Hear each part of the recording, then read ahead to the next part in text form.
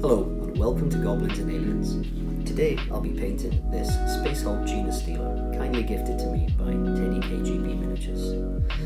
I do enjoy a retro model, it reminds me of a happier time, so I thought I'd replicate this paint setup I would have had as a younger me.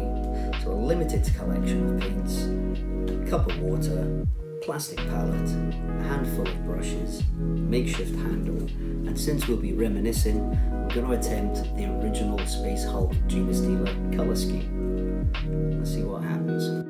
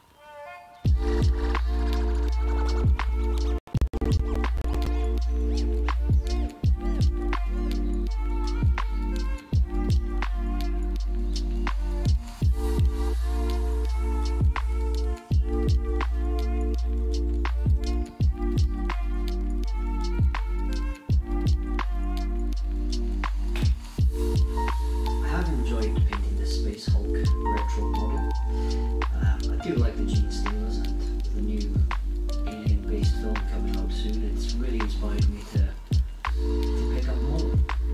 Now, I have faced some challenges stripping back to the bare minimum. I wish I'd taken a wet palette with me on this little journey.